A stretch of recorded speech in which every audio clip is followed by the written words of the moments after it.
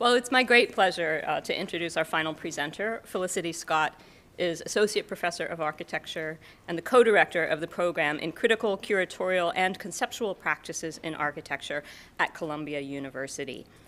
We all are grateful to her good work, too, as one of the founding co-editors of the journal Grey Room.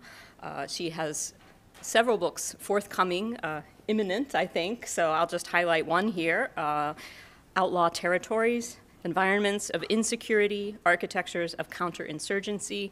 This book investigates architecture's relation to human unsettlement and territorial insecurity. Her title, the title of her presentation today is Securing Adjustable Climate.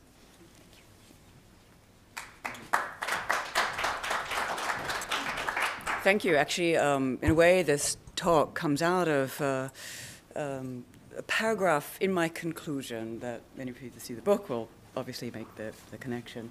Thank you to Daniel, wherever he is, for the invitation. Since my talk is a few minutes long, I'm going to avoid my preamble and go straight into it.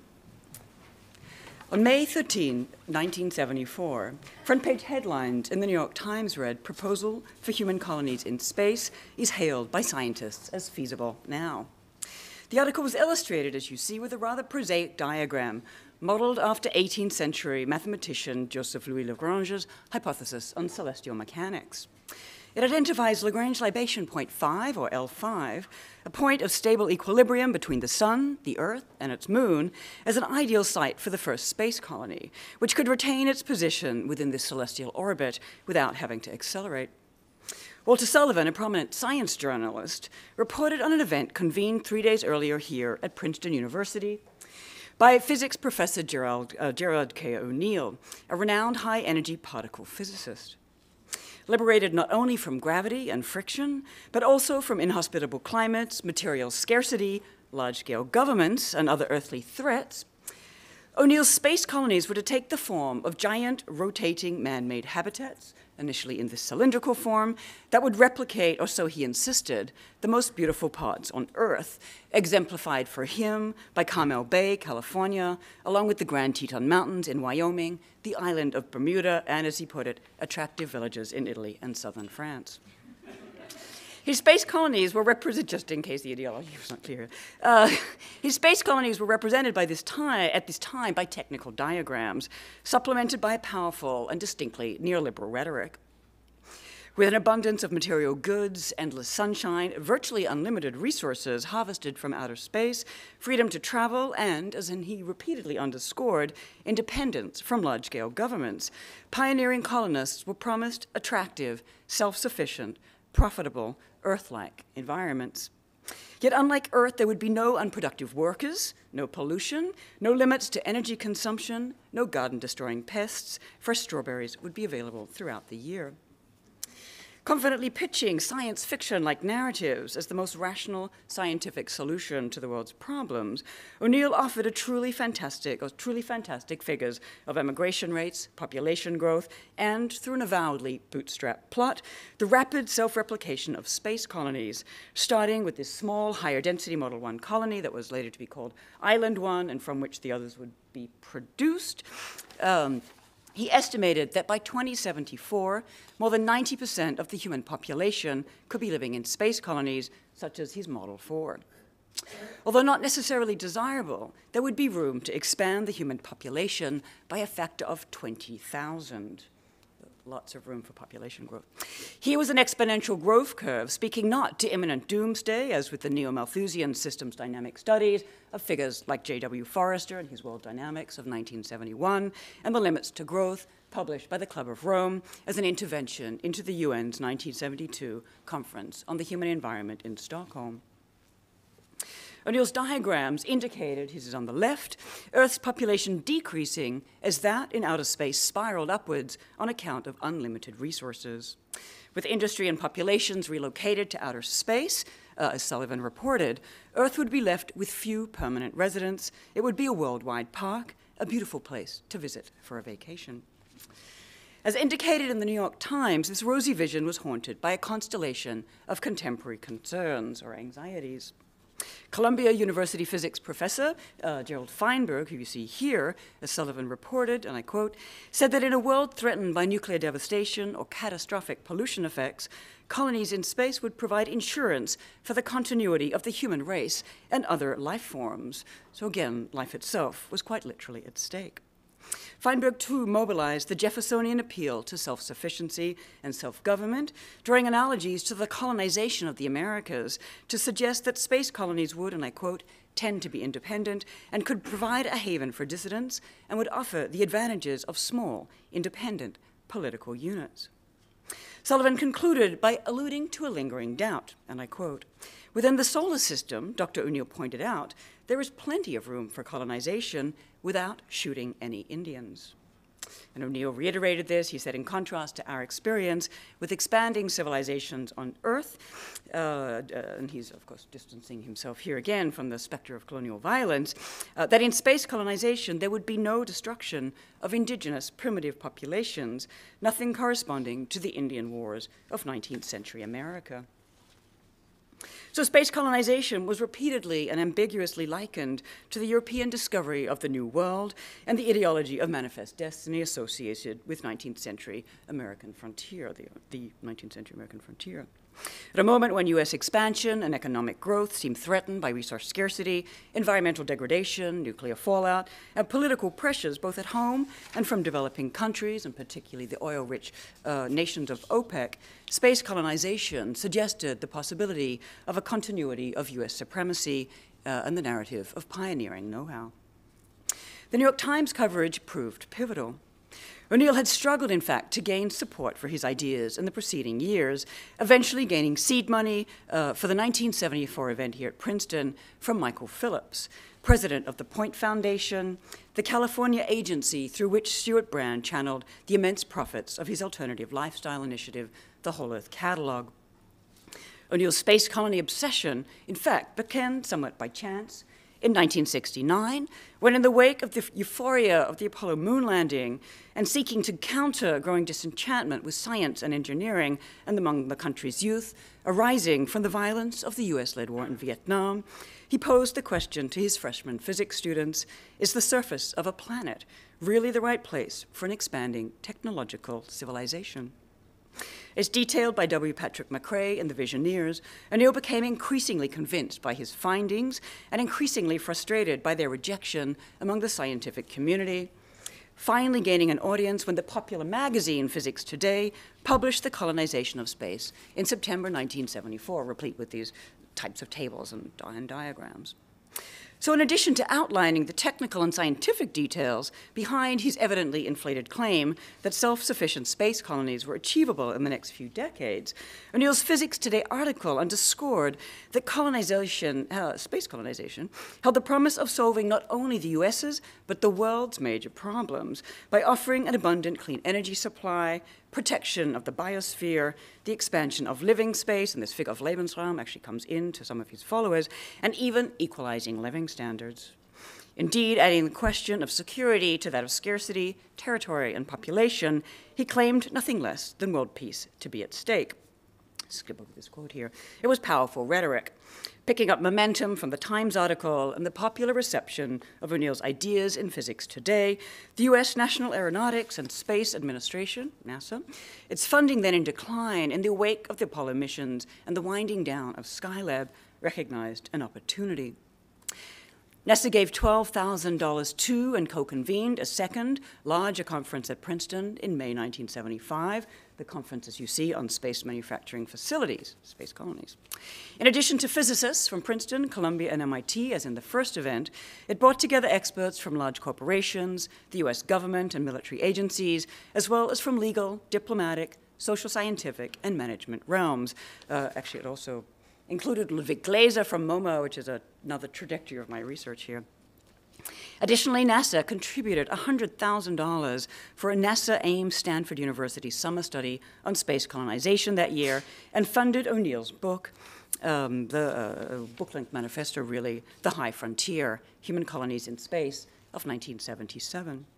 They also contributed to visual marketing, as you've been seeing. Hence, when on July 23, 1975, O'Neill testified about the benefits of space colonization to the US House of Representatives Committee on Science and Technology, he arrived armed with a large model, seductive renderings by California artist Donald Davis and Frank Guidice of the NASA Ames Laboratory, and even a short film produced by NASA in association with National Public Affairs Center for Television. And I'm going to show a clip of that a little bit later, actually, just to move on here. With characteristic rhetorical flair, O'Neill launched his congressional testimony at the nexus of American know-how and appeals to freedom, again, cast in distinctly neoliberal terms. The moon landing he proposed was better understood not as a scientific venture, but as a prospecting survey for space colonization, much as a mining company might undertake. He ended by recalling that on a recent trip to Alabama, he was greeted by a large group of people, students, waving placards and shouting, not in protest, but in an enthusiastic embrace of his new techno-scientific developments. So it's a sort of counterinsurgency project as well. As demonstrated in the beautiful renderings, space colonies would establish productive, profitable, isolated, normative, passive workforce communities, living in comfort and even some luxury, he explained, with large enclosed volumes, having a climate where flowers, trees, birds, and animals could flourish. As I argue elsewhere, drawing on DeWitt Douglas Kilgore's astrofuturism, O'Neill's promise of a lush, protected suburban lifestyle was code for racial segregation in America. Here I want to try to refract this promise through another, slightly different lens, for the proclaimed benefits and the violent reshufflings implied by his space colonization enterprise were directed not only to forces within the US, but to the country's role in a shifting geopolitical landscape, in both cases operating in the interest of corporate profit. And here's one of his diagrams of how profitable it would be. O'Neill told Congress that space colonies were key to economic and resource security, now that both the oil-consuming nations and the underdeveloped Third World are vulnerable to the threat of supply cutoff from the Middle East.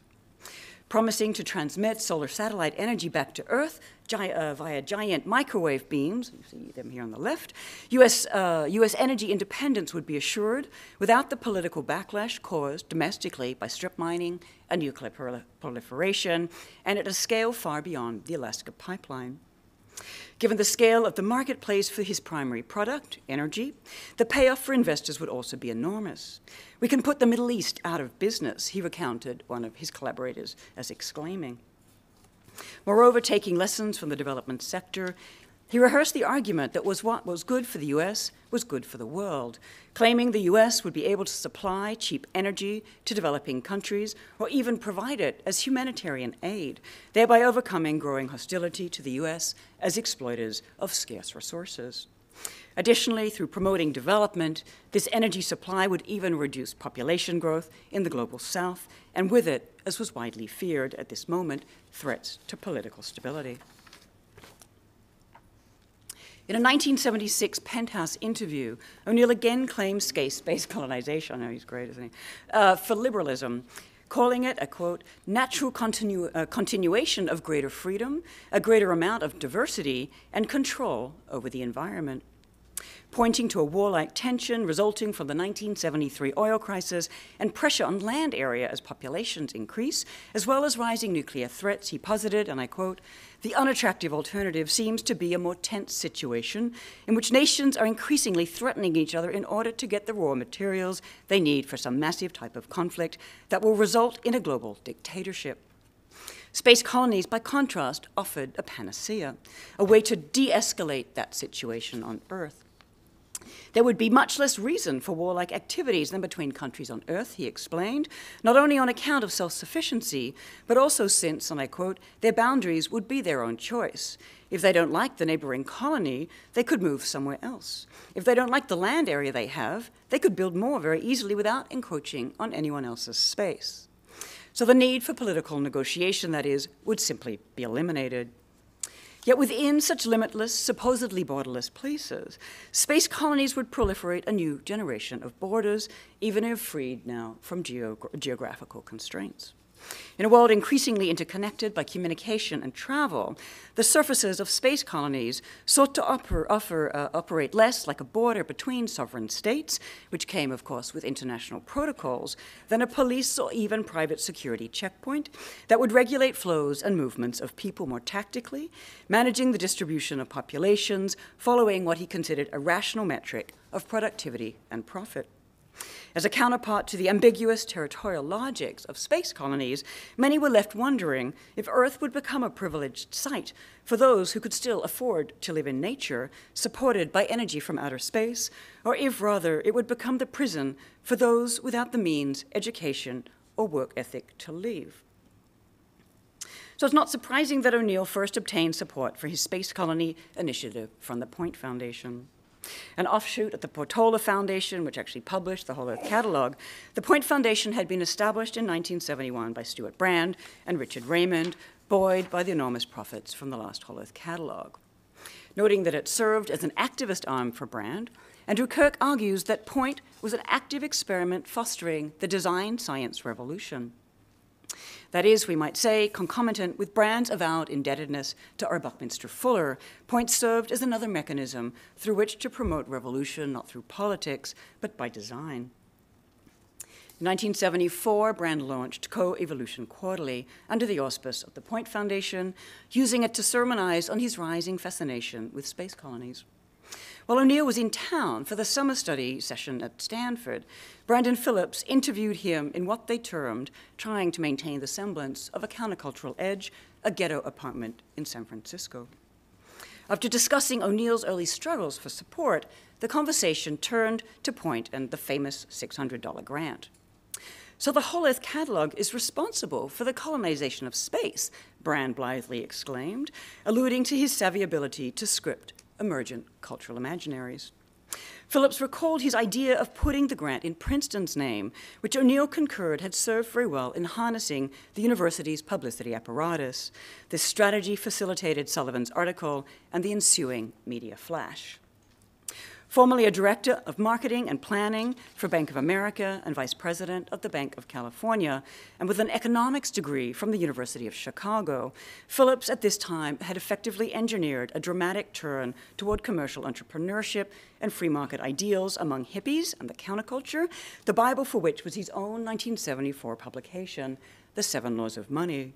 The 7th law, as Kirk recalls, submits that you can never really receive money as a gift.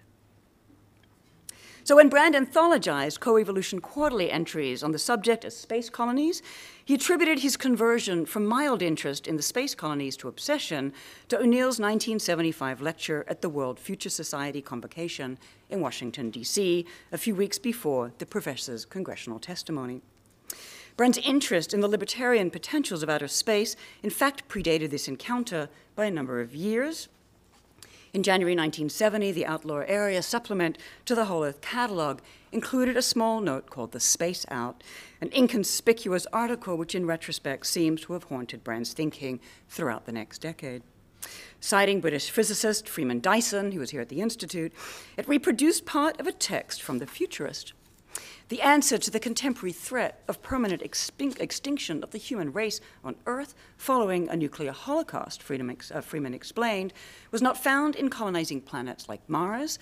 Terraforming would not increase living space very much, but in isolated city-states floating in the void and possibly attached to comets. And I quote him, "Above all, they provide an open frontier, a place to hide and to disappear without trace beyond the reach of snooping policemen and bureaucrats. Space is huge enough so that somewhere in its vastness there will be a place for rebels and outlaws. Perhaps most important of all, for man's future, there will be groups of people setting out to find a place where they can be safe from prying eyes, free to experiment undisturbed in the creation of radically new types of human beings, surpassing in mental capacities as we surpass the apes." So resonating with countercultural and libertarian ideals and with the alternative lifestyle promoted in the catalog, Dyson's thesis was mirrored in Brand's editorial for promoting outlaw areas, described as testing grounds beyond the domain of the law, or state-of-the-art frontiers whose languages are still foreign to lawmakers. Despite international law put in place following the launch of Sputnik, Brand still listed among space among present outlaw areas. O'Neill's presentation at the World Future Society, which so captured Brand's attention, had a particularly Fulleresque tone. After refuting the premise that human activity, as with material and energy resources, be confined to Earth, O'Neill rejected the assumption that any realistic solutions to our problems of food, population, energy, and materials must be based on a zero-sum game, in which no resources can be obtained by one nation or group without being taken from another. It was such beliefs, he objected, that had driven most observers to the conclusion that long-term peace and stability can only be reached by some kind of systematic global arrangement with tight constraints to ensure the sharing, equitable or otherwise, of limited resources available, end of quote. Like Fuller's World Game, O'Neill rejected the political mandate of any such systematic global arrangement, presumably a reference to the UN, in favor of technical solutions in line with the evolution of capital. Moreover, following what Brand called Fuller's wealth sanction, not only would these solutions help overcome famine, war, and disease, like an earlier phase of colonization, they promised enormous economic profits for nations who got there first. The human race, O'Neill proclaimed, of the urgency to try, stands now on the threshold of a new frontier, whose richness surpasses 1,000-fold that of the new Western world of 500 years ago. It would be naive, however, he went on, to assume that its benefits will be initially shared equitably among all of mankind, reassuring, of course, potential investors of his intent. He indicated that the world has never worked that way. So in 1975, Brand asked O'Neill what had come out of the Second Princeton Conference. O'Neill acknowledged an interesting paper on space law, presumably that of Edward R. Finch, a permanent NGO representative to the UN's Committee on the Peaceful Uses of Outer Space. The presentation, O'Neill recalled, brought three constraints to his attention. First thing, it had to be non-military. The second, that if anything interesting, like new research, comes out of it, like information about the surface composition of the moon, that it does have to be made available through the United Nations. And last is that, at least in some nominal form, the community has got to be under the jurisdiction of the nation or group of nations which establishes it. You cannot, at least deliberately, send people out to be absolutely on their own. So Finch, who preferred the term space station to colony, was in fact an advocate of space commercialization, later playing a major role in a business advocacy group called the National Space Society. While Finch was largely concerned with reading international laws to allow for the excavation of materials on the moon and other vital elements of O'Neill's vision, his outlining of the relevant UN resolutions and treaties made it evident that outer space was no longer beyond the law or the responsibilities of attending national jurisdictions. Indeed, from Resolution 1721 of 1961, which stated that international law and the UN Charter applied to outer space and that territory in outer space could not be subjected to national appropriation, to this 1967 treaties, it was evident that the prospective colonies fell firmly within the domain of international law. O'Neill's retort, resisting UN constraints, was that technology and scientific advancement would be retarded if international law does not keep step with the progress of science, a notion of progress, of course, serving the interests of his financial investors. When O'Neill testified to the US House of Representatives, he also found himself confronted with UN protocols, appearing after Peter Jankovic, Austrian ambassador to the UN and chairman of the 37-nation Committee on Peaceful Uses of Outer Space. But by 1977, following repeated critiques of his proposal for strip mining the moon that you see here, O'Neill decided to have a voice in these matters and established the Institute for Space Studies here at Princeton, a nonprofit corporation that sought to become recognized as an NGO by the UN. And I quote, "We want to be able to make an input to UN deliberations on such things as treaties about the moon. We don't want things to be bargained away, which we may very much want to use later on," he explained to Brand. Citing a precedent in the troublesome law of the sea, he remarked, "Nobody's mining the sea because of those arguments." So Brand, by contrast, continued to seek a domain beyond the law. Introducing space colonies, he wrote, "For those who long for the harshest freedoms, who believe with Buckminster Fuller that a culture's creativity requires an outlaw area, free space becomes what the oceans have ceased to be, outlaw area too big and too dilute for national control." Fuller had long celebrated the maritime power born of mastering the high seas, regarding it not only as the key to European expansion, which of course he thought was a good thing, but to technological invention. Aligning himself with Fuller, Brand too celebrated practices seeking to operate beyond national borders and outside the law as giving rise to spaces wherein one could, as he put it, try anything. Hence, although, as he noted, the term space colony had been expressly forbidden by the US State Department because of anti-colonial feelings around the world, he was going to continue to use it. Adding, if we're lucky, we may enact a parallel with what happened in Europe when America was being colonized, intellectual ferment, new lands meant possibilities, and new possibilities meant new ideas. So totally unchecked. So, buoyed by the rhetoric of a better and more open future, and no doubt visually seduced by the spectacular pastoral images produced to illustrate O'Neill's ideas, many within the counterculture and environment movement embraced Co-Evolution Quarterly's celebration of space colonization as the next frontier. But as recorded in the magazine following Brand's solicitation of commentary, many of his long-standing interlocutors expressed doubts and even an outright rejection of this new obsession. Some recognized the impossibility of simulating ideal landscapes. As John Holt suggested, the environment would be closer, at best, to the lobbies of Las Vegas hotels and luxury ocean liners, but more likely to be military barracks and troop ships. Alternative technology celebrity Steve Byer offered an even more compelling image, and I quote, "Once on board, in my mind's eye, I don't see the landscape of Carmel by the sea, as Gerard O'Neill suggests. Instead, I see acres of air-conditioned Greyhound bus interiors, glinting, slightly greasy railings, old rivet heads needing paint. I don't hear the surf at Carmel and smell the ocean. I hear piped music and smell chewing gum. I anticipate a continuous, vague, low-key airplane fear." Even more telling than rejecting the visual sales pitch, biological designer John Todd questioned the scientific claims upon which the agricultural and landscape vision was premised. Co-founder of the New Alchemy Institute, Todd was then working to complete the ark on Prince Edward Island, an experimental bioshelter designed to simulate an almost closed ecosystem, and then the closest experimental test site to O'Neill's vision.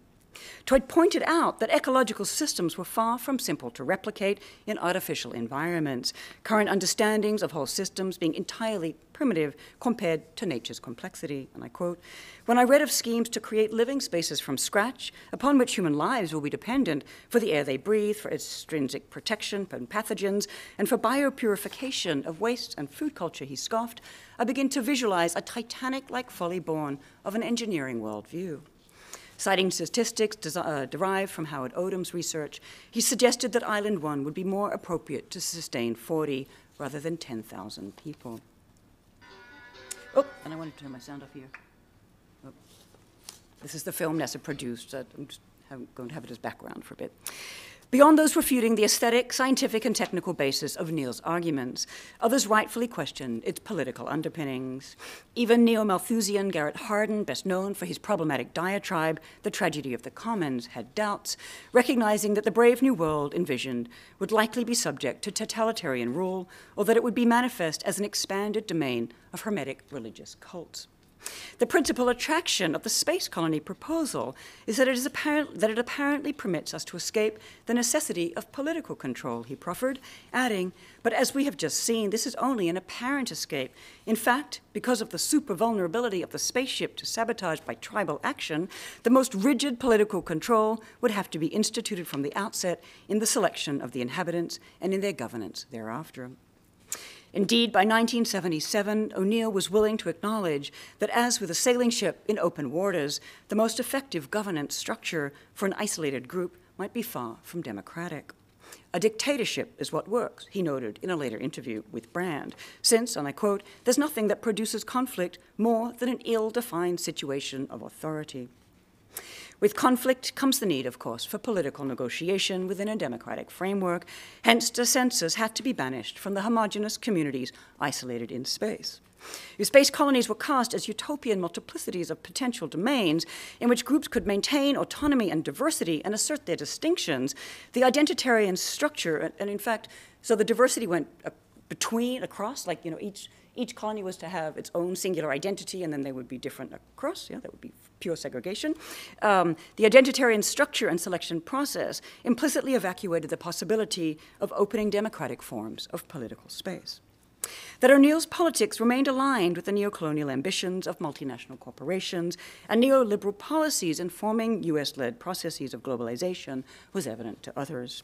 Ridiculing Brand's suggestion that a democratic process would prevail, as evident in Brand's claim that voters will be interested enough to approve the requisite $100 billion, Jan Bronstein insightfully responded by pointing to forces driving capitalism's long-standing expansionist ethos, and I quote, "Since when do voters, or Congress for that matter, appropriate money for those kinds of projects? They are pushed through by the folks that profit from huge government expenditures, enterprising capitalists and corporations, and passed by the people, like government officials, who profit from the profit. Who stimulated European settlement of the Americas? The British East India Company, the Dutch East India Company, the gold-seeking Spanish royalty. So realistically, the space colonies will get started when the Exxons of the future decide to monopolize this energy resource too." Novelist, environmental activist, and farmer Wendell Berry offered the most insightful dissent, pointing to the many interconnected facets of O'Neill's elaborate and cynical apparatus. Mobilizing every shibboleth of the cult of progress, he argued, O'Neill's vision was entirely conventional in its lust for unrestrained expansion, its totalitarian concentrations of energy and wealth, its exclusive reliance on technical and economic criteria, its compulsive salesmanship. He was a plan to strip mine the moon, presented as care for the Earth's environment. Anyone who listened to the Army Corps of Engineers, the strip miners, the Defense Department, or any club of boosters will find all this dishearteningly familiar, he lamented, of the thug mentality of the technological specialist. With unchecked chauvinism and mindless of the neocolonial violence it implicitly condoned, O'Neill's public relations exercise was, as Berry put it, referring to the physicist as a professional mind-boggler, superbly attuned to the wishes of the corporate executives, bureaucrats, militarists, political operators, and scientific experts who are the chief beneficiaries of the forces that have produced our crisis. What bothered him most, however, was that Brand had finally revealed himself to be an enemy masquerading as a friend. So I'm going to conclude very quickly around the question of the visual material. So unlike tabulated data and technical diagrams, and the perhaps more spectacular use of data visualization and satellite images that require expertise to interpret, NASA's space colony images appear to partake of a more archaic representational and media logic, to be an archaism with a contemporary function. Underscoring the role of visual media within the Space Colony Initiative, Brand posited with typical entrepreneurial flair, and I quote, "Now is the time for NASA to encourage people besides engineers to get into the act. The program needs administrators who are not afraid of excellent artists, novelists, poets, filmmakers, historians, anthropologists, and such who can speak to the full vision of what's going on. And their voice needs to be a design voice, not just advisory. America and Russia were in space for 10 years before they bothered to get a photograph of Earth. That's pretty arid thinking." On account of his 1966 campaign, as you see here, why haven't we seen a photograph of the whole Earth yet, Brand, or so the story goes, was himself catalytic in NASA's release of Apollo mission images of Earth from outer space, images which catalyzed popular anxieties about limited resources and environmental devastation, and were widely mobilized by a range of parties, from President Richard Nixon to environmental activists to Brand himself. Space colonies, too, lent themselves to such an opportunity. Seductive images were instrumental. Seductive images were instrumental in sponsoring public support and economic investment.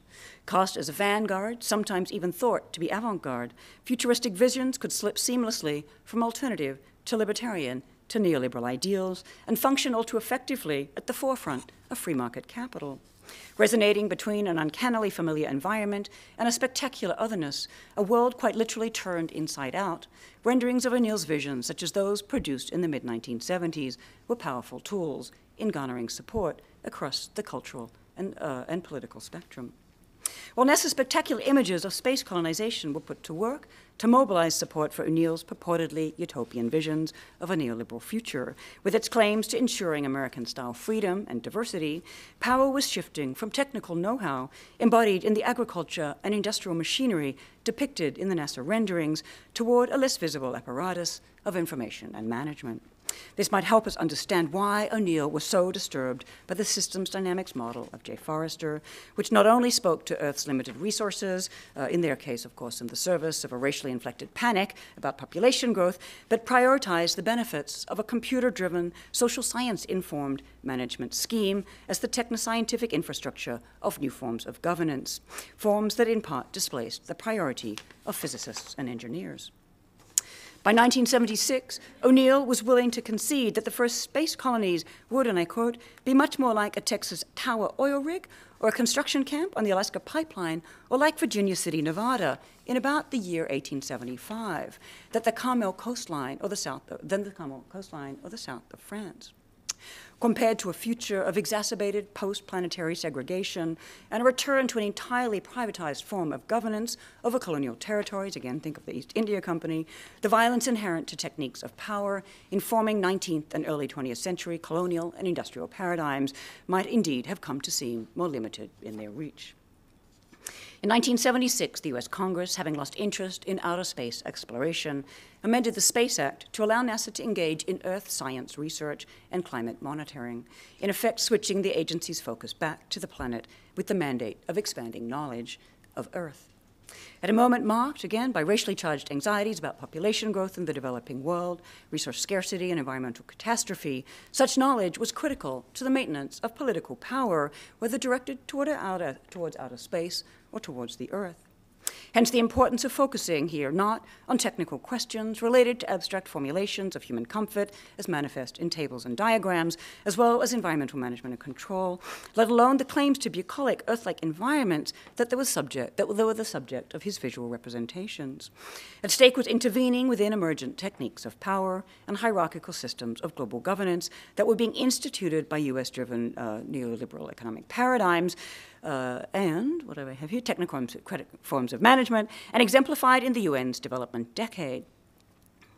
When confronted by the seductive NASA renderings, the question is thus not what a space colony environment looked like, or even how pleasant its idealized climates might be, but how we might read the political and economic agendas they serve to advance, agendas embodied within and beneath their spectacular surfaces. These images and their mobilization speak to the political nature of the period's rising interest in climate and environment. They remind us that it was not natural processes or even nature's relation to human as species that was at stake, so much as how questions of climate, nature, weather, and resources were framed as socioeconomic and political concerns, and hence participated in what Foucault termed the calculated management of life. Thank you.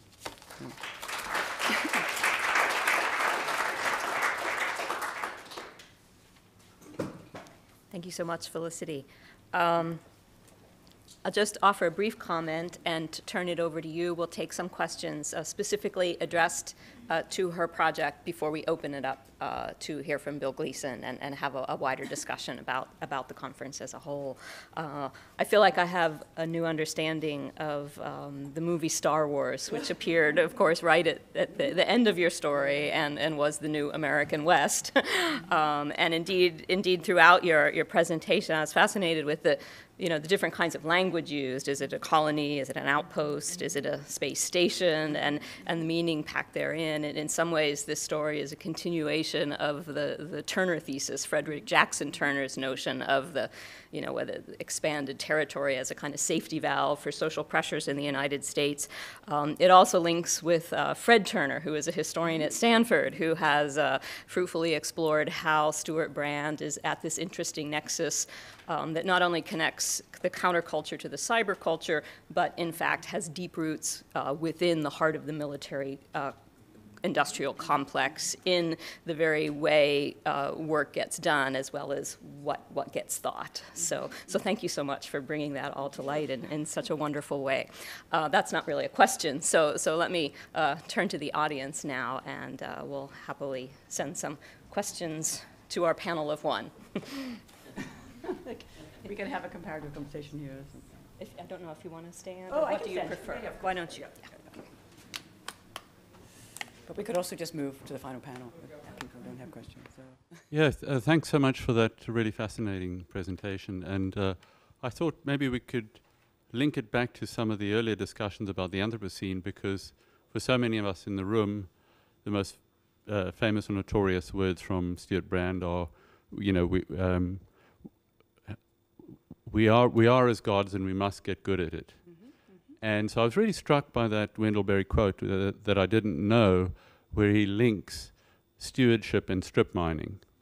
And it seems to me, I wondered if you might comment on the latest sort of morphing of Stuart Brand's extraplanetary interests in relation to the Anthropocene, particularly if we think of philanthro-billionaires and plutocrats in relation to outlaw conditions, deregulatory conditions, and one spectrum of the Anthropocene, probably leaning towards the Breakthrough Institute, that sees these as compatible modes, indeed essential modes of Earth mastery, and whether perhaps the genealogy that you're outlining today is a missing part of a commonly told Anthropocene story that has as its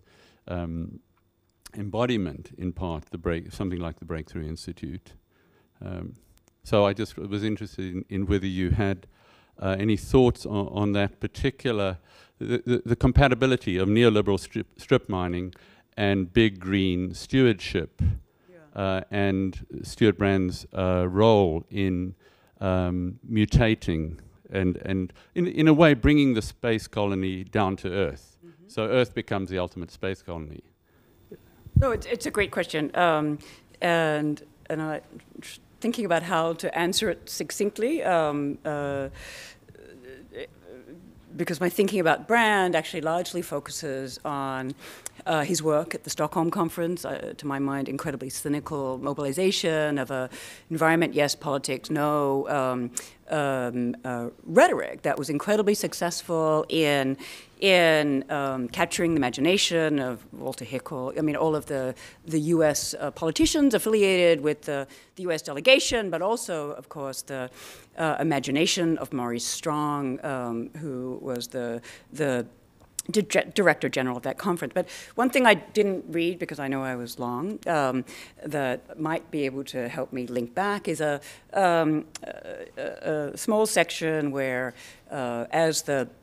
having founded the Global Business Network, I'm sure one of Brand's other hats, and not unrelated to his as Fred Turner articulates, his relationship to Wired magazine and that whole sort of recasting of business entrepreneurship is he interviews Freeman Dyson again toward the end of his life, and Dyson had refused this earlier model of avoiding legal frames, at which point Brand said, oh, but basically, if we don't exploit, so-called high seas, the so-called outlaw areas, then other countries like China will just do it, i.e., he's still maintaining, even when figures like Dyson were refusing this type of model, Brand holds his ground. So when you think, I have not been following Brand in the last couple of years, but certainly his intervention to something like Copenhagen, was entirely about rescripting it into business models, through a language, of course, that remains saturated with alternative terms. In fact, he will still claim an incredibly problematic agenda for, not for the left. He's never identified on the left, actually. This is always just a misrecognition on the part of, the alternative lifestyle movement that Brand ever had anything to do with progressive politics. So certainly Brand has, after, Stockholm, he announced was one of the sort of lowest points in his life, because even though he helped get an anti-whaling bill, whatever you call it, referendum through, basically to distract attention from things like the ecocide going on in Vietnam and other, more politically charged issues. I mean, he would continue to operate in these global forums with exactly the same type of cynicism. So I know that doesn't answer your question back to the Anthropocene, but certainly I see Brand a little bit like Maurice Strong as one of these figures of continuity who explains, precisely why, to come back to TJ's talk, things don't change, yes? And I mean, so this would be my answer to that aspect. And I know I'm being taped, so I shouldn't probably have said that, but always a risk. The Anthropocene discourse, I explicitly didn't engage in that in my talk, with the exception of insisting that the question of nature and the human was always a political question and not a natural question. But beyond that, it's not, I would say it's not really my discourse, and so I would feel a little bit brash in trying to make serious interventions in that, so.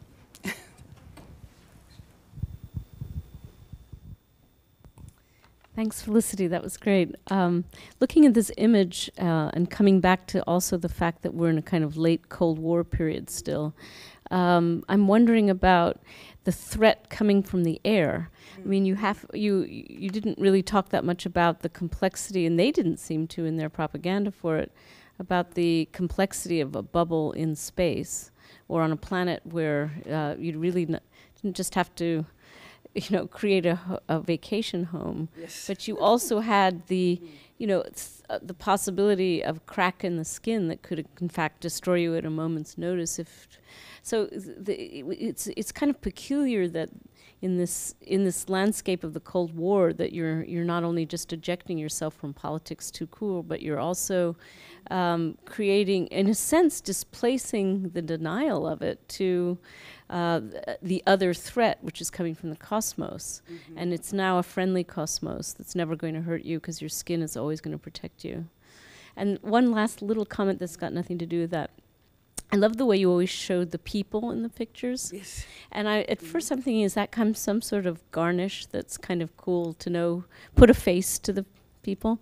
But there's also something that is so heroic about the way they're being photographed and marketed. Mm-hmm. Even if it's a geek physicist or whatever you call that, hang gliding. And there's also this whole kind of reaction shot thing where you see them giving testimony before Congress and everyone's sort of under the spell of this new thing. And so I just wondered if you thought about, because you do that a lot, you show the architect, you show the designer, you show the scientist, if that's sort of part of this or if it's sort of ancillary to what you're saying.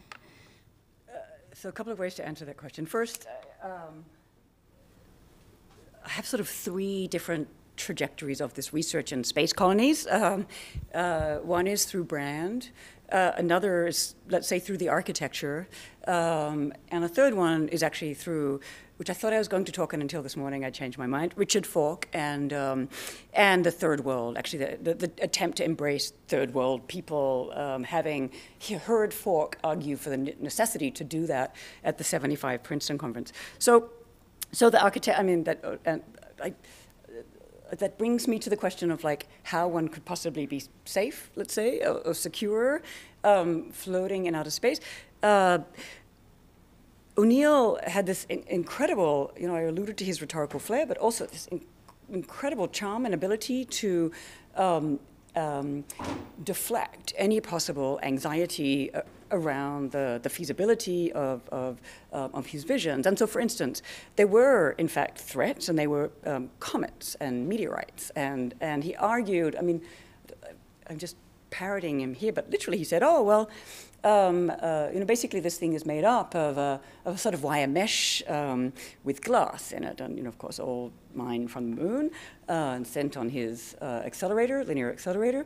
And he he said, well, if a meteorite shower hits, maximum you'll lose 200 panels of glass, and there'll be 24 hours to repair them before people will die. So he would just answer with a sort of practical response as to how to deal with something like meteor threats. The piracy question around those Cold War anxieties, of course, answered away by the fact that there would no longer be territorial conflict, because everyone could have as much space as they wanted. Yeah, so which of course is this insane fantasy. Once the moon had been destroyed, they were going to move on to comets, and anyway, they had a whole landscape of resources out there in outer space to develop. As for the people, certainly, one of the things I'm fascinated in is the incredible. So on the one hand, very normative lifestyle. You see the terrace here and the imagination of life being exactly like it would be here in New Jersey, once you were in outer space. This is, clearly part of the polemic. And, I alluded to the questions of racial segregation. There's a, very profound type of anxiety around urban insurrection in America. These are some of the questions he's countering, and he understands very well that his audience, has similar lingering doubts about the future of America under a moment of protest. So these are just. I show these images for their ordinariness and their normativity. The actual referent here is a little bit closer, even though it doesn't look like it. Sort of Safdie's habitat meets suburban America. Yeah, that's the idea, is that they would be modular systems-based houses, but redistributed not in a megastructure, but in a type of semi-suburban landscape. And that's really white flight. It's very seriously white flight. It is like an extreme version of white flight. So, yeah, I don't know if that answers your question, but yeah, and definitely him. His speaking. He seems to be an incredibly charismatic figure. So. Yeah. Let's take one more, and then we'll open things up to a larger concluding conversation. Can I solicit the left side of the room? Oh, sure. Yeah. Sure. You take it, okay. In his book on the Media Lab, Stuart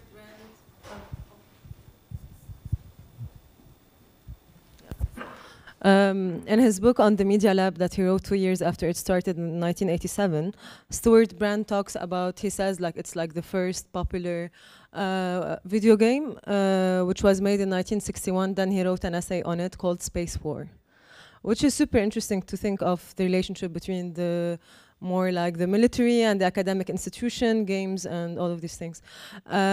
So here, I see in a way, there is something that is super interesting, which is it's a war on space itself, as if more like contesting space. The idea of when they're talking about colonies as there are no humans.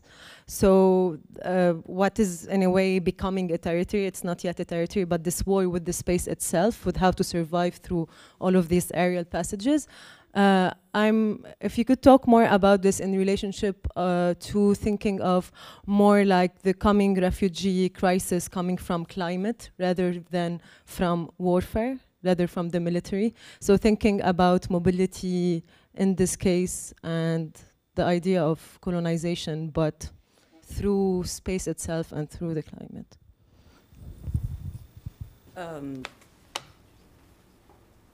Two things. Firstly, the Brand Space War text, published in Rolling Stone in 1972. Actually, the first attempt to recast himself as part of the Bay Area computer scene and things like this. And so, that was also a text in which he tried to, he did perform what I was mentioning before, this sort of rhetorical claim that the space warriors in the Stanford lab, at Caltech, in IBM, were somehow the vanguard of a new radical culture. This is classic Brand, and so that militarization.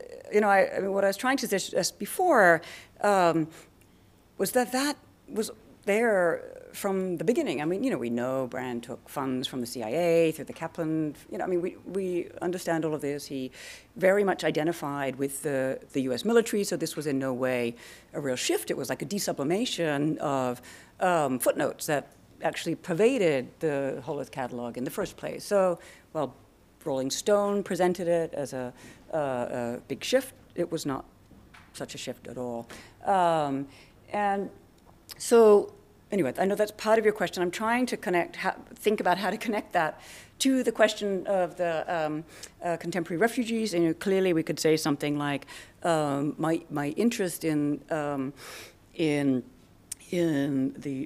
these figures of human unsettlement and territorial insecurity coming in the period immediately after widespread decolonization movements, enormous rural to urban migration, the types of anxieties that those phenomena caused in the 60s and throughout the 70s are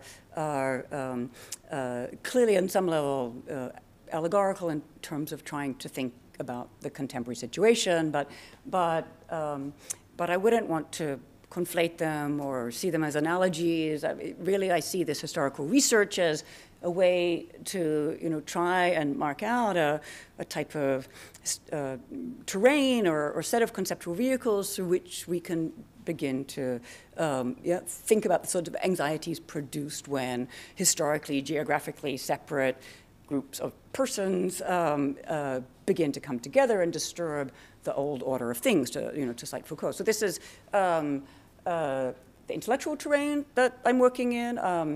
I would hesitate to say anything more literal-minded in the sense of its relation to the current refugee crisis. I mean, I do work on those questions, but I work on them very separately to something like this, so that would be hard to make that bridge. So, yeah.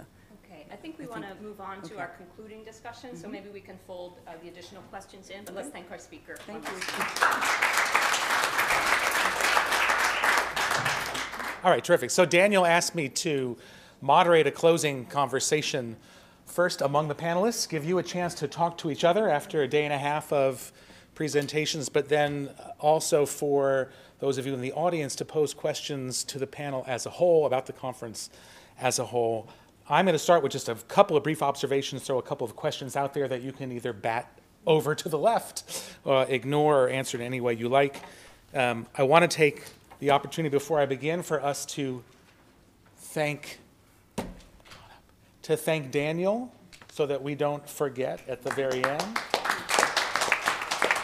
for putting this amazing symposium together that's taken us from cave paintings to space stations, from the division of air to the management of perception. It's been a fascinating journey.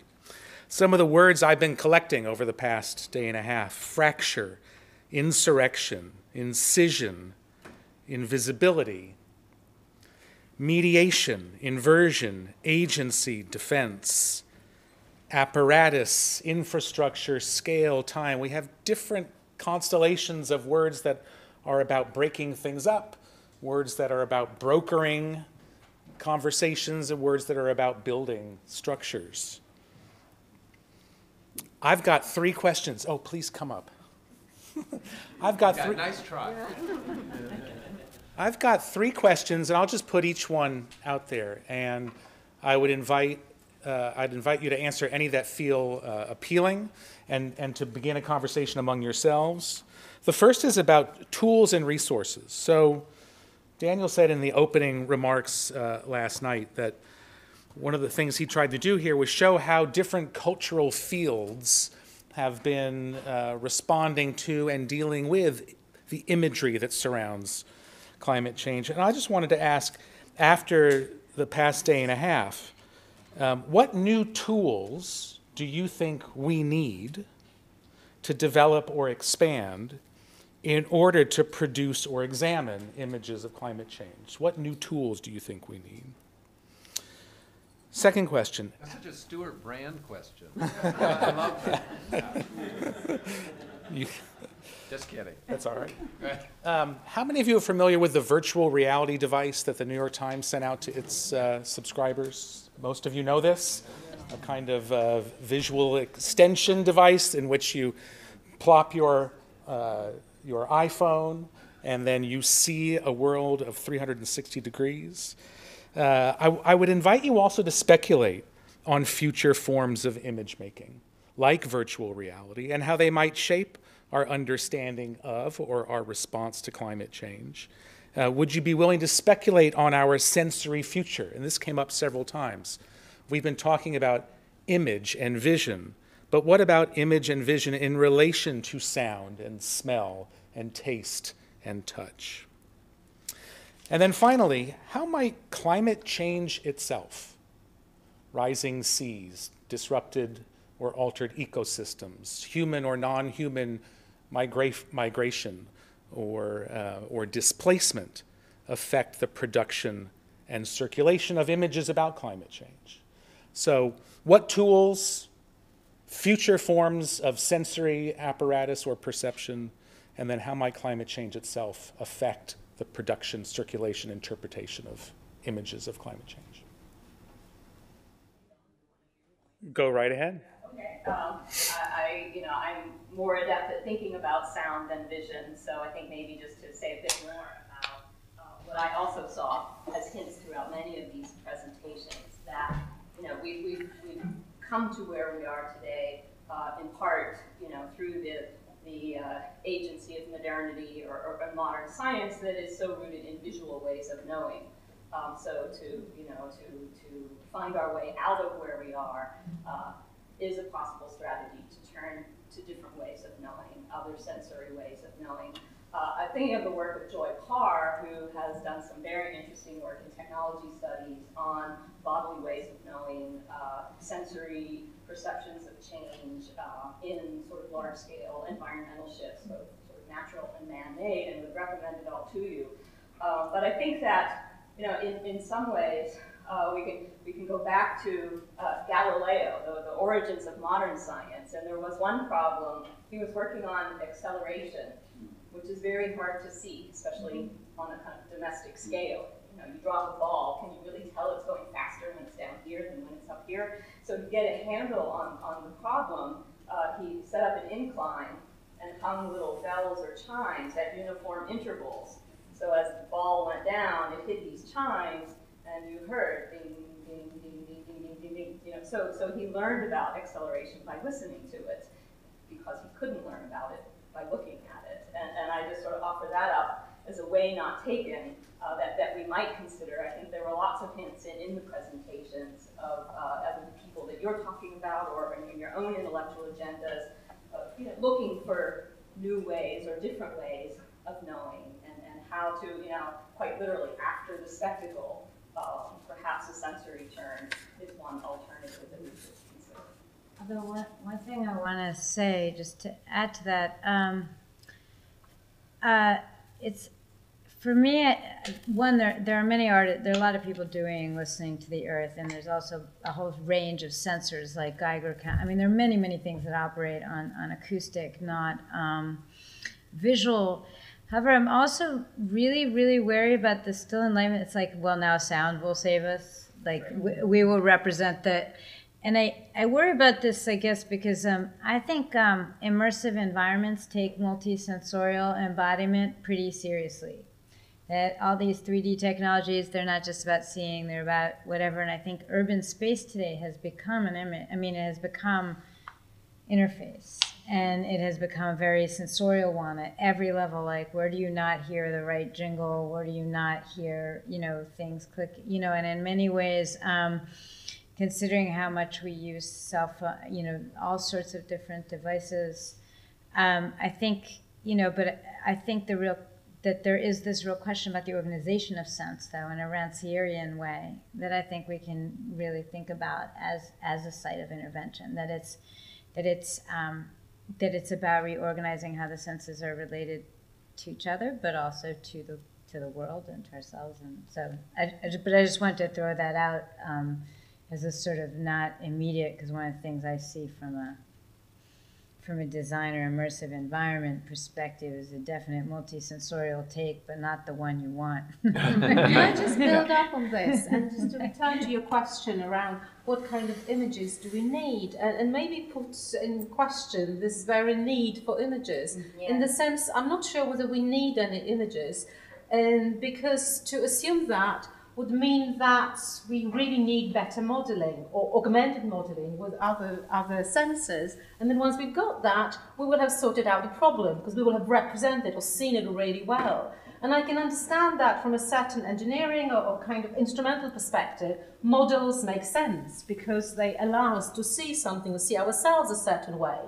But I think for me, the way I understand images and climate, they're not separate. So in a way, I can't pose a question of what kind of images of climate change we need, because these very images, they are constitutive of climate. And there is so climate doesn't exist kind of outside. There's a certain set of discourses, material practices. We mobilize, we kind of rein in through all these different processes of visualization and representation for us. And I'm also not sure whether if we have better ones, then suddenly we'll have better political or engineering solutions. So in that sense, I think the question about the need for images is very interesting because, but more in the sense for me, as a kind of desire that addresses on our parts as a particular kind of visual sensory humans that create certain kind of imaginarium for themselves. But in that sense, it's the kind of need that is already in place that kind of creates something, but then to suggest that, of course we're going to have CGI and other forms of modeling, but whether they are better or more enhanced or connecting more senses, again, I would probably contest that kind of logic, that suddenly we add another few layers of data coming to other forms rather than visual perception, and then something will happen, no doubt, and is already happening. But whether this is this kind of linear progression towards being closer to the truth of climate, or then finding solutions around what's happening. No, I think we're just going to generate more images. That is interesting for somebody who studies images. That is interesting for an art historian. But whether for, in terms of problems to do with climate, Anthropocene or something, I'm not sure. DJ. I think I would answer the question maybe in a roundabout way. First pointing out what I really liked about Felicity's presentation, which is that I feel like she offered us a history of the present. And even though she suggested that this discourse died out in the later 70s, I think it very much continues today. And I'm thinking about the recent, the kind of fetishization of Martian sci-fi. This way that she intertwines science fact and science fiction, I think, it really continues today from Kim Stanley Robinson's Mars trilogy to the recent film The Martian. And I think it's been we worry about climate change denialism, but we could also talk about maybe climate change distractionism. That's a product of the culture industry, as we know it from fiction to Hollywood. And I think if we analyze the political effects of that kind of that production, I think that the distraction is that it allows us to think about these kind of utopian possibilities of exploration that allow us to distract ourselves from the destruction that's being caused in relationship to ecocide in the present. So I'm thinking of someone like Richard Branson and his relationship to his basis within the industry of air travel, but also this idea of commercializing space travel. You have this hinge perfectly exemplified in a way he's operating in the legacy of Brandt's techno-utopianism, but it definitely continues today. And it ends up supporting what we've been talking about, this techno-utopian aspect of the Anthropocene discourse. And so for me, it's not so much a tool that we need, or that, at least speaking for myself, it's rather a methodological reorientation toward what I think is the antidote to Anthropocenic escapism and techno-utopianism, which is a return to climate justice politics and listening to and creating alliances with those who are the least resourced and the most impacted by climate breakdown in the present. And so for me, this would be paying attention to social movements, to indigenous movements, to groups that are writing from and operating within the global south. This is really crucial. So I think climate games and the activism that went around it was an attempt to create and build such alliances. I think that's really what we're in desperate need of, or kind of militant research, where we are operating and working in full awareness of the stakes of the kind of necropolitical present that we find ourselves in, and the possibilities for alternatives as they exist right now.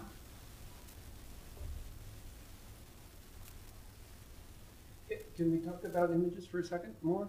Because I have something to I'll defend Kim Stanley Robinson in a minute, but because it seems to me that images get a little bit of a bad rap whenever the word spectacle is attached to them, and I presume, I don't know, Daniel, whether you were intending the kind of literal. For Du Bois, spectacle is not like necessarily Hollywood. It's really calculation. It's capital in its many proliferating forms in the 1950s and 60s. But one of the things I know, just to connect a couple of dots with Felicity's, the comment you made at the end, and you sort of reinforced in the way that you used the images, and it was true in Orts as well, that many of these images, you're right, they're not kind of visually experimental anyway. They're not and even kind of, let's say, vulgarizations of the modernist avant-gardes or anything. They're like, I was going to say that they're all perspectival, basically. This is even with Lebbeus Woods. It's one of the, I think, the contradictions of Lebbeus Woods. So one of the things that what the Mars trilogy is partly about is a communist utopia. And it draws on Stanislaw Lem and this kind of thing.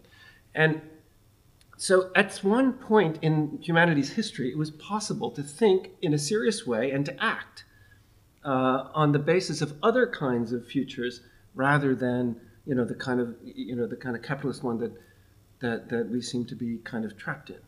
So now that led to many deaths and to many sort of dead ends. But I do think that it's very important, if we're going to think historically about these things, to remember that.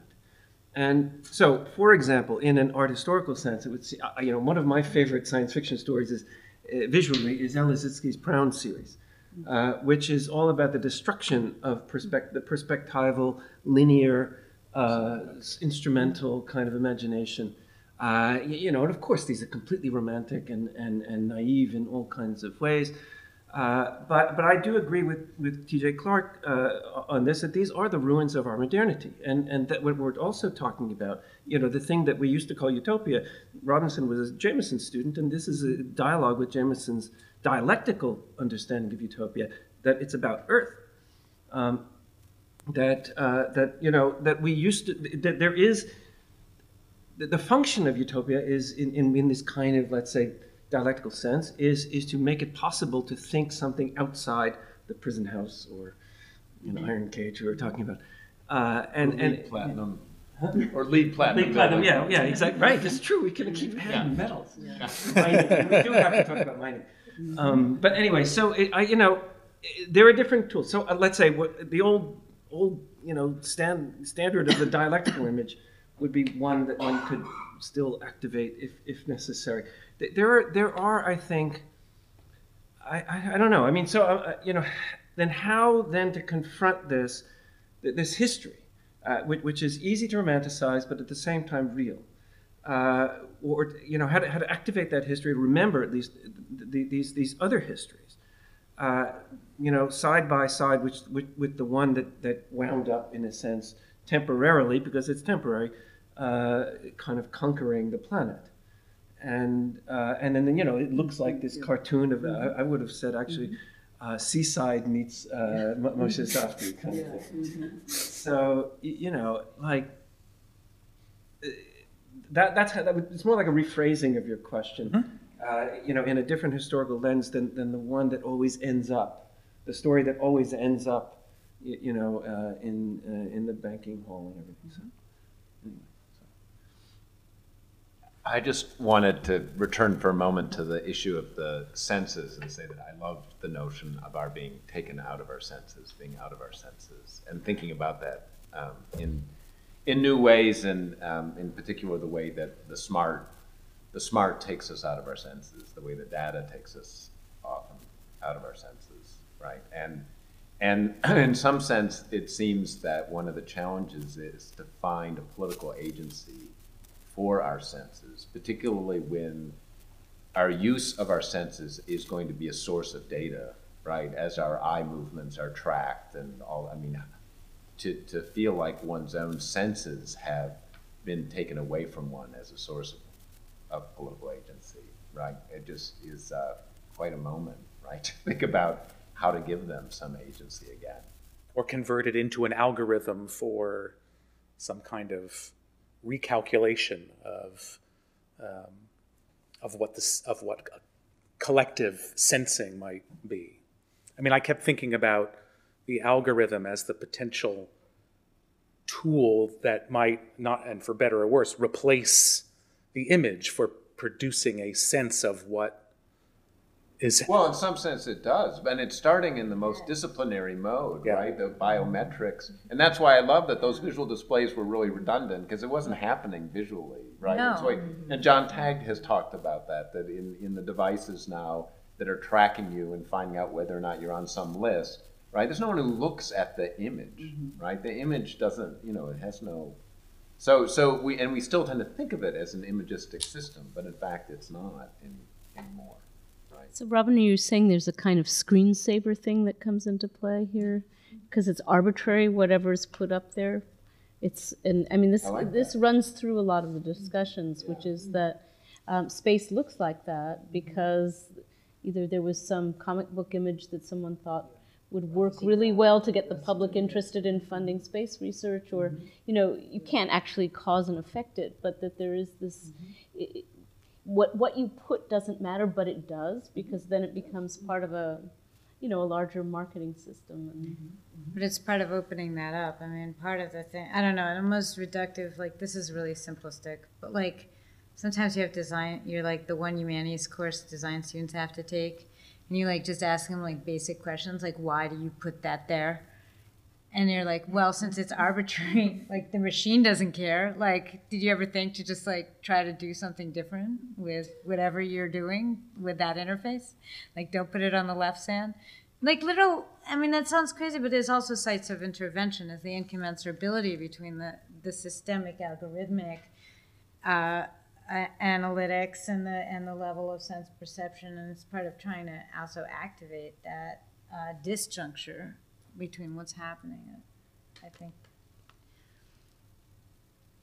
might be one site of intervention, because it's still informing how we're going to imagine and still act in the future, whatever we're sticking as an image on. Can I just add one more thing? Since somebody mentioned this thing that came up last night about the elephant in the room and the phantom in the room. I think I was trying to remember. I think at least I was suggesting that the state was one of the problems that was kind of, and it was definitely in the back of yours.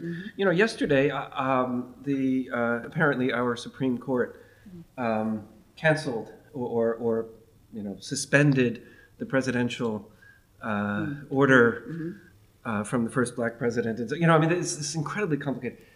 Speaking of Carl Schmitt, presidential order, not congressional act. To limit carbon emissions from coal, burning energy plants. So kind of the sort of very close to the ground political question is, that of course has all kinds of consequences in terms of symbolic as well as practical. What would be necessary? What will be necessary to make that different? What kind of politics, really ultimately would be, you know, not imaged, as it were, as a kind of expression of some other underlying truth, but really what would need to change in order for that not to happen? Seems to me like, you know, it seemed ironic to be doing this in a conference without having to, I'd like to talk about that. TJ? I think I would add, I mean, on a really prosaic level, if you want to bring up the state and what can be done, we have to talk about campaign finance reform. Sure. And getting, as long as we're in a conference dealing with climate change, getting fossil fuel funding out of governance systems. And if you realize that the fossil fuel corporations are contributing something like $500,000 a day to the political process to advance their interests, how can we expect anything out of the government as we know it? How can there be any change? How can there be any address of the climate crisis? And you see that in the UN, in the COP21 Accord. You see the same, you know, controlling aspect of fossil fuel interests. So how can there be any you know, advance toward any kind of solution relating to climate change? And again, these things, I mean, just to come back to my narrative, are not incidental. I mean, Standard Oil funded the book series that went with the Stockholm Conference. You know, right from the beginning, Maurice Strong, who was, as I said, the Secretary General at that conference, he was a Canadian oil man who had then, in a sort of classic move, been put in charge of the external aid body of the Canadian government before he was recognized to be the ideal person to script a model of environmental discourse in the same way that, you know, a similar cast of characters are now in charge of the discourse around climate change at the official levels of UN and et cetera. So, I mean, I think, you know, these things are not incidental. They're I mean, one can trace an archaeology in which they entered the scene at the beginning of a type of political consciousness, the minute it went from, I mean, the streets, let's say, into any type of governing apparatus. So, I mean, and I don't know how you could possibly begin to break that, but you have to point out it's not incidental and it's not new. It's like, it's structural, you know, and so it's really well, there's a convergence today, I think, that should be pointed out between artists and activists that are, where there's an insistence on investigating I think, Robin, you raised the issue of the infrastructure that surrounds and controls images. So we can't just talk about images or image politics. I think it's important to recognize the laboratory of insurrectionary imagination, for example, is extremely critical of any notion of doing image politics. They feel like it's you can't even begin to do that when you're not addressing the larger infrastructure of funding. And so a group like Not an Alternative, in their insistence on forwarding this divestment campaign around cultural institutions, is also it's a continuation of a kind of institutional critique that remains really important today. So if we're going to talk about images, we have to talk about that larger apparatus that surrounds it and controls it and informs how people relate to and see images. I was wondering around this discussion and the last 2 days, the kinds of images we've all mobilized, whether there isn't a certain need to decolonize our own gaze and perception and the kinds of images we bring up in the discussion. And I'm speaking here to all of us in the sense, there's a certain sense of kind of retro and nostalgia about certain visual representations of both the past and the future, as many of us have noticed that these images coalesce. And I wanted to kind of tie this into Catherine's talk and another talk I heard by her around this kind of Black Anthropocene and the possibility of mobilizing a whole different lot of not just images but kind of visual cultures to unsee ourselves. Because in some sense we could see that a certain mobilization of a particular kind of visual culture we've all produced here in a way reinforces a particular notion of a threatened Western man on the precipice of this kind of future, which looks very much like the past, extrapolated into some other galaxies. And I'm wondering, what would it mean to go through a different visual trajectory, to bring, not just to bring in the others, but to really unsee ourselves, and to see that kind of, not just economic fragility, but also intellectual and imaginary fragility, what we're doing. Yeah, and I mean, I think it's not outside of modernity. It's right at the heart and the kind of structural foundations of modernity. Race is there. You know, the connections between settler colonialism and mining are there, and they're there in the present, and actually kind of making those connections between those different kind of stratifications and images that kind of and you know, I think that's, if you look at the kind of the markers of the Anthropocene, they're completely embedded in extractive cultures through kind of slavery and, you know, through contemporary mining today, and the way in which that kind of organizes a racializing assemblage. So, I mean, I think, because I'm very suspicious of that kind of looking outside modernity for the kind of others, for the indigenous, kind of, that's somehow going to rescue modernity from itself, the things that we've excluded and the kind of excesses that have been kind of placed elsewhere, and the idea that that's going to speak back and give modernity the sort of the thing that it's been missing when it's kind of there in the very heart of it. But indigeneity is fully within modernity, so it's not like it's a romantic outside at all. So that's really important to, I think, to emphasize. But I agree with the direction of where you're going, but like Jim Clifford's recent book, Becoming Indigenous, looks at, you know, the connection between the histories of indigeneity and the post-colonial and media networks present. I think it's really important. Why don't we take this opportunity to open things up to the audience? Daniel, if you also have a question for the panel, you're welcome.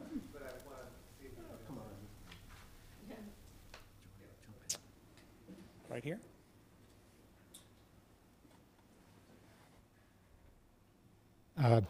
Thank you all for this, what's been a really enriching and inspiring period of time here.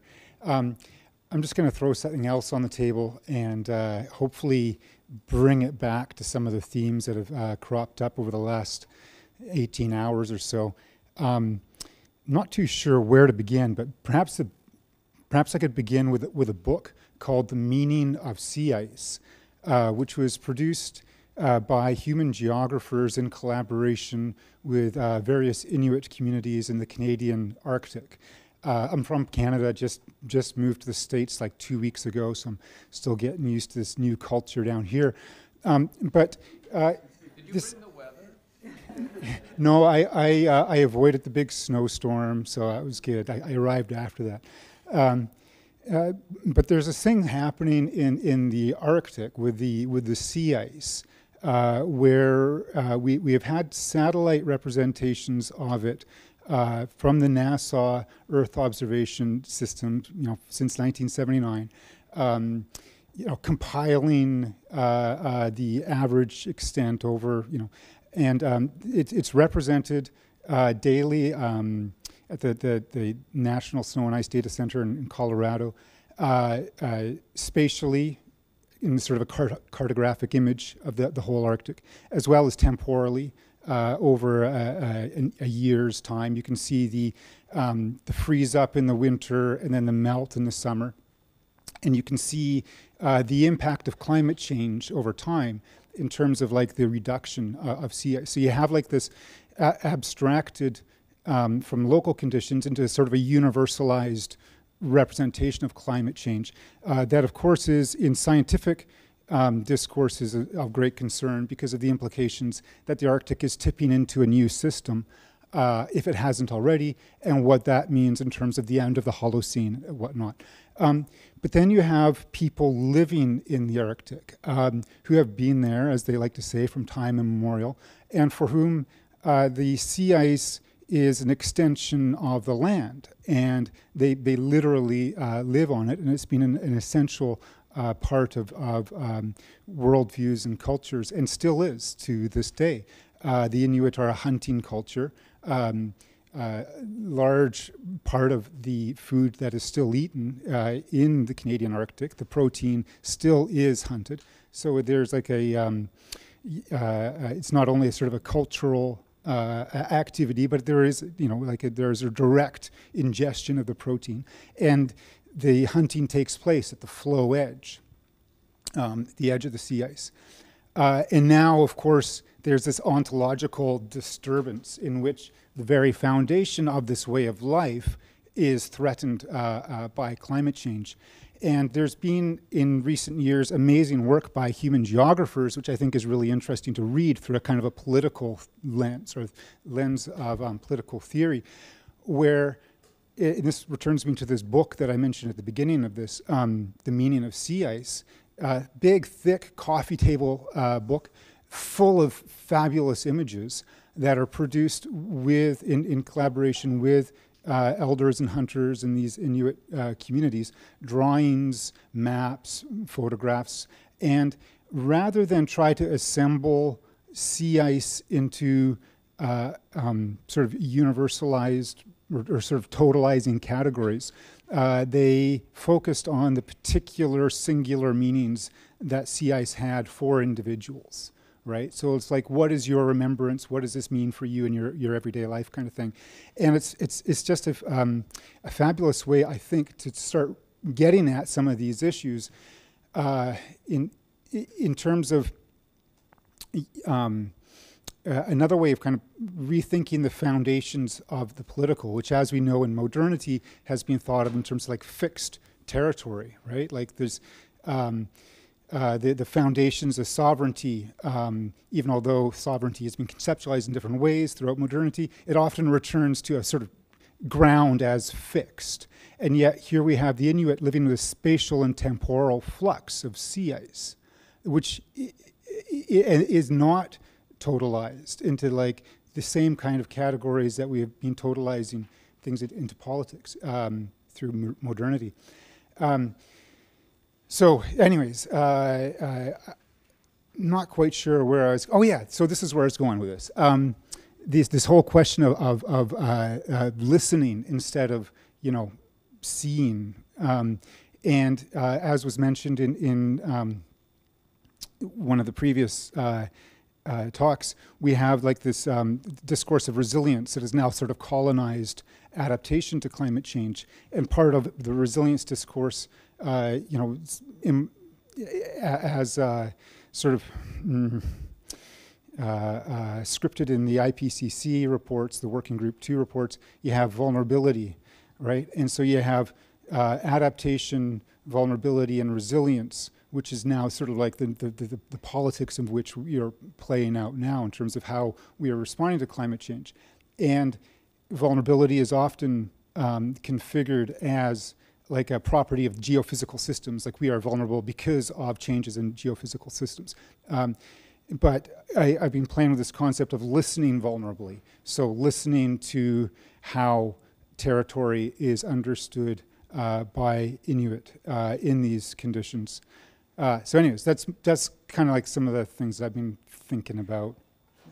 Doesn't really end with a question, but some of the stuff just never does. So anyways, I'll just end there. Thanks. Yeah.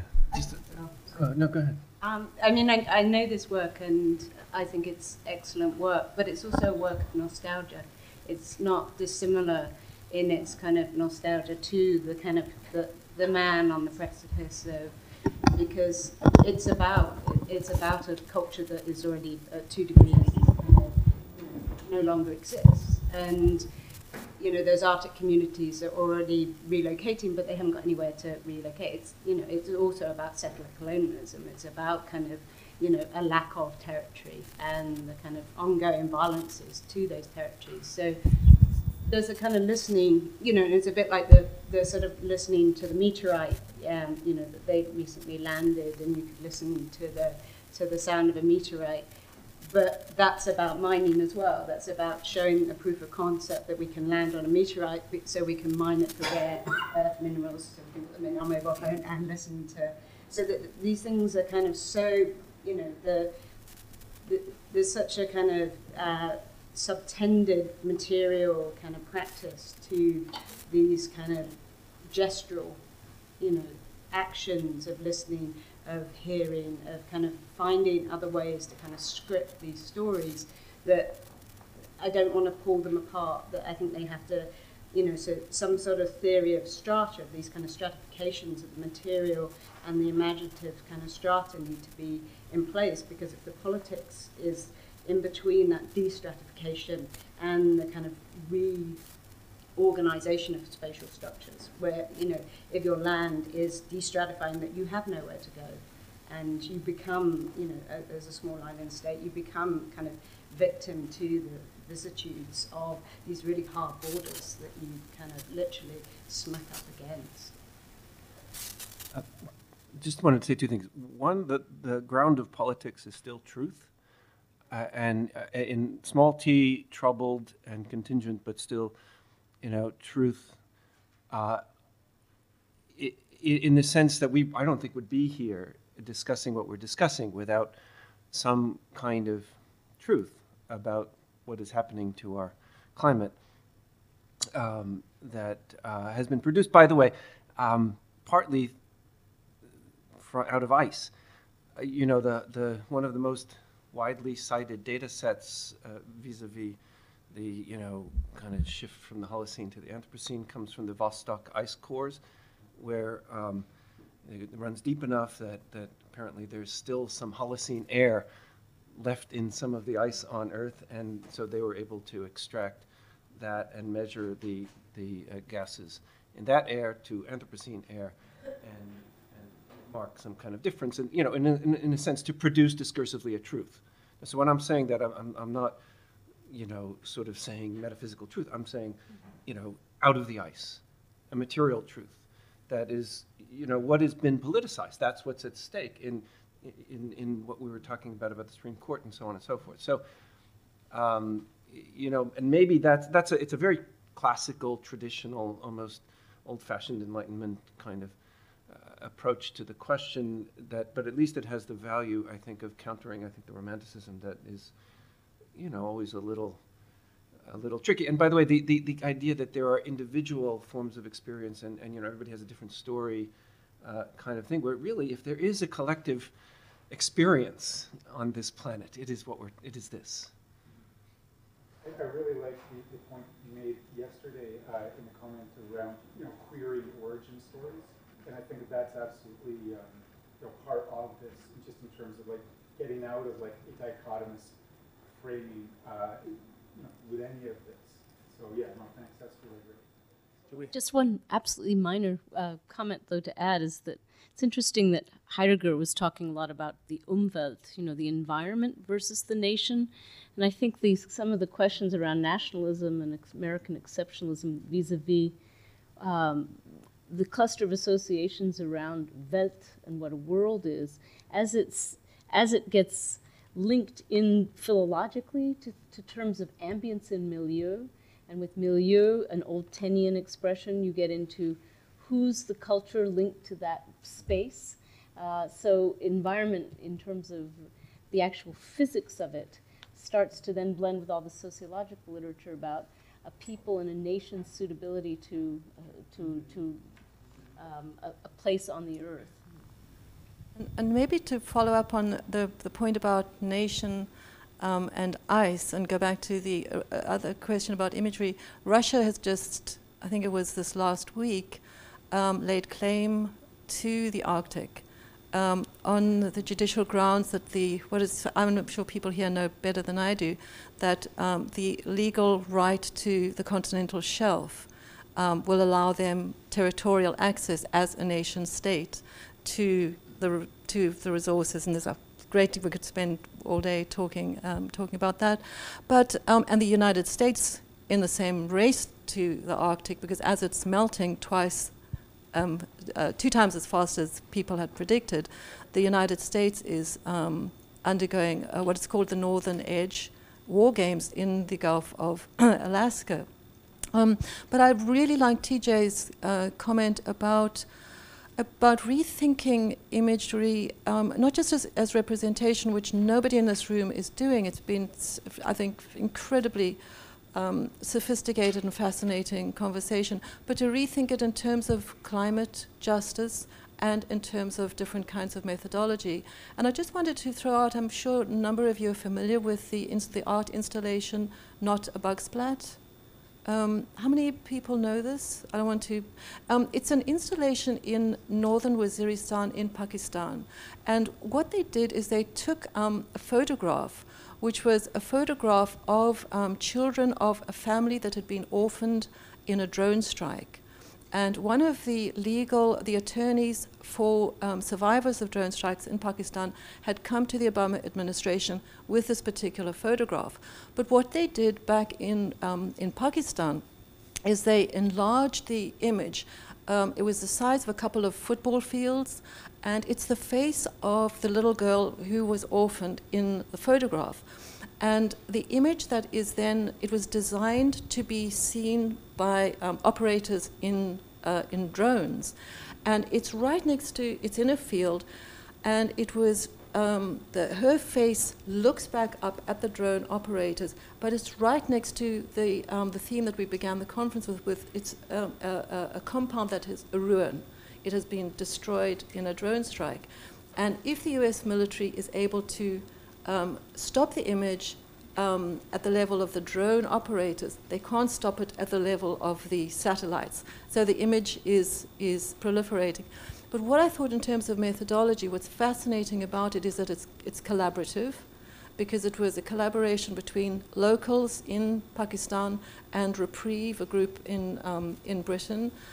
It's a collaborative, and I think it allows us to think about images not just as representation, but as living practice, as intervention, and to add the T that, another T to Reinhold, as testimony. And I think I actually still think there is a great deal of power in imagery as bearing witness and testifying to certain histories, as indigenous histories, that are in danger of being lost as a result of what I call the administration of forgetting, the management of forgetting. And I think that it's not a question of the proliferation of images in terms of an accumulation of truth, so much as an ability to testify and keep alive certain memories and narratives that otherwise would otherwise be consigned to oblivion, as an active transformation rather than just representation. Another addition to that comment, I think, is in relationship to ICE is Agglomerative Productions in Nunavut, which is an important indigenous source of self-production of film and video and media systems that attempt to, bear witness and testify to the changing conditions of the climate from the perspective of Inuit people. So I think it's not just a matter of listening, but also what we listen to. So I think that's a really crucial resource to reorient our methodologies of sensing. I can say something in response to your first point too about security in the polar region. We were talking about image regimes, and one of the regimes that we still live under, despite the passage of centuries, is the Mercator projection map, which is what Google Maps still uses. And one of the curious things about the Mercator projection, we all know that Greenland is 14 times larger than it should be, or whatever. But that as you go to the poles, it becomes infinite. It's asymptotic, so that the poles literally fall off the map. And so there's a way in which that projection makes the poles these unreal regions. And it's interesting that during the Second World War, there were a number of US cartographic specialists working with the Defense Department who became very concerned that the Mercator projection gave a misleading sense of how far away the US was from Russia and from Japan and so forth. So they started to promote a map. It was in Life magazine with the North Pole in the center to show how close these places were. And it's kind of interesting. I think we're coming around to another moment, but thinking about how we represent the globe and all that, I think is what regimes are used is important. Do we have time for? Oh. Well, I just want to sort of jump in and offer a sort of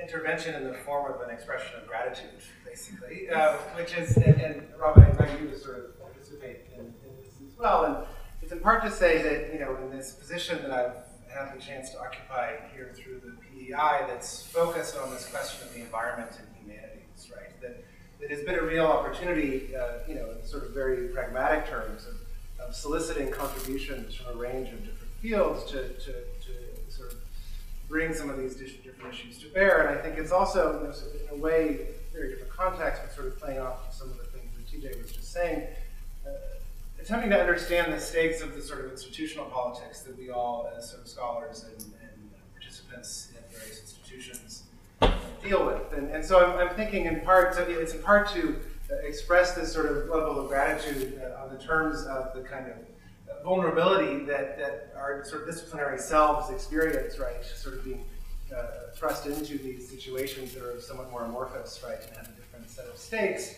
And also sort of more collectively to begin to try to understand how this sort of intrusion almost of the environmental humanities on our broader set of scholarly practices has begun to, I think, disrupt some of the models that we're familiar with and encourage us to sort of think through our methods and our narratives on scientific return. So it's in that sense that I'm really appreciative. You know, I was joking to somebody at lunch that to some extent this was an opportunity for me to sort of bring my current reading list into physical formation in the form of this symposium, and have really generated a lot of interesting ideas, and I've been sort of madly taking notes as we go, right?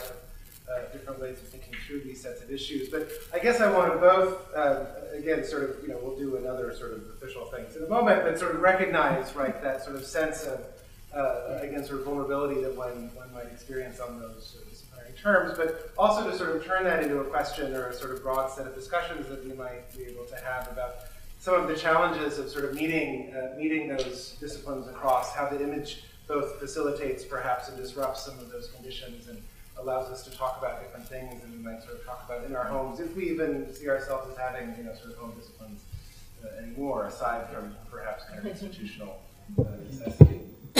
So I don't want to preempt what you might have had in mind, Rob, but I wonder if that's also something that, you know, that you might have some idea. Yeah, thanks to everybody here, and especially with Daniel for having the creativity to envisage this future, which we've just lived through.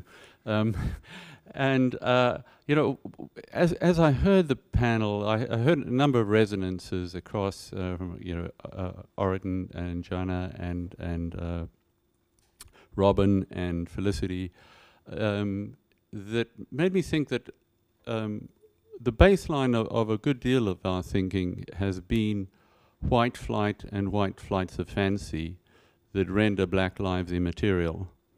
And by white flight, I mean white flight and allied enclave elites around the world. And something that I thought might be useful to reflect on in relation to image regimes is the discrepant image-making power of people who are immobilized in place and people who visit, tourist regimes. And so I was thinking of this particularly in relation to the Labaeus Woods and this idea of the trauma safari and the scab or the wound that becomes the representation of Sarajevo or the Niger Delta. And I know Zina Sarawiwa, Ken Sarawiwa's daughter, who the artist, feels very strongly about this, about the Niger Delta, that it is kind of frozen in time as a wound. And so, the one hand, you have the risk of the suppression of trauma. On the other hand, you have the risk of people having to inhabit a set of expectations imposed by more powerful image makers from the outside, that this is a wounded place, and you're dutifully visiting it, and that becomes part of the economy of survival, in a sense. And that brings me back to Robin, your talk about the Sierra Club calendar, and I thought you gave a brilliant reading of it within a national frame, but I was also wondering about the circulation of those image expectations transnationally. And I'll ground this in a particular incident. In the late 80s, I had reason to go into the South African embassy in New York And I noticed that there were 14 posters on the wall. This was right at the tail end of apartheid. 14 posters, 24 posters on the wall, and not one of them had a human being in it. That humans meant friction, humans meant history.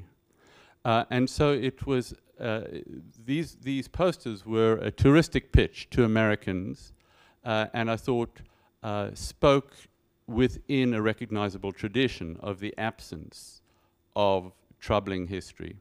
At that very moment, in fact, that same year, under the state of emergency, the South African regime had declared the camera an insurrectionary instrument. And by that, they didn't simply mean that they were trying to suppress the circulation of images in the manner of post-Vietnam War, but that the cause of protest was the presence of cameras. That people who had no reason to be discontent, in other words, black South Africans, they performed discontent when a camera appeared. So those were two very different, two utterly remote, but in some sense connected ideas of the power of the image and the agency of the camera. And so I was thinking about the impact on, as the impact of the trauma safari, the impact on the wilderness safari, particularly in East Africa and Southern Africa, of a Sierra Club style tradition whereby human history or human presence becomes a taint. So people who are empowered financially and historically, traveling with a set of imagistic expectations, and the role that that might play in generating a politics of conservation refugees and generating or obstructing forms of ecosystem management that involve coexistence that these touristic images preclude. So I thought this question of race and image regimes was a thread that was running through some of the talks. Well, it's certainly a huge thing in most of my work, which is actually often about race warfare in the United States, but not this particular talk. But I guess I want to add like an extra layer to that concern, which is I'm really obsessed with inhuman. I'm worried about those algorithms pretty heavily, and those are outside of our sensory perception, and the images are coming as lag.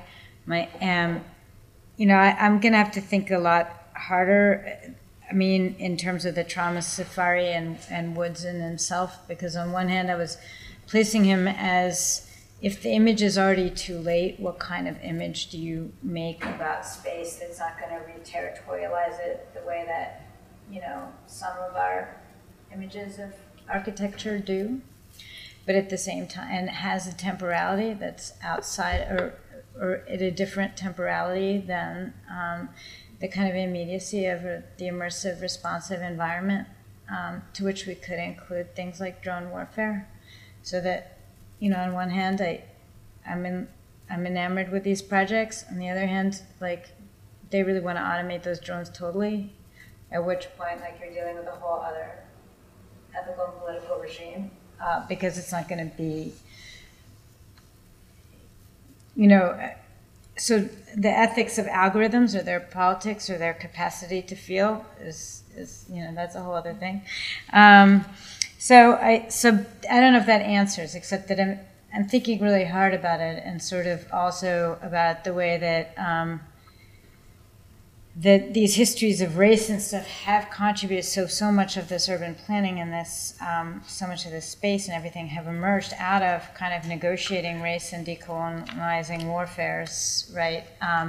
But then it's kind of getting encoded now at another level outside of the human sensory apparatus, because it's already in these computer systems that are managing these things. And so one of the questions is sort of, what are the strategies that you have to intervene with that, or how do you think about creating images that are at a different temporality or scale that can kind of intervene in the kind of computational logics that I'm worried about?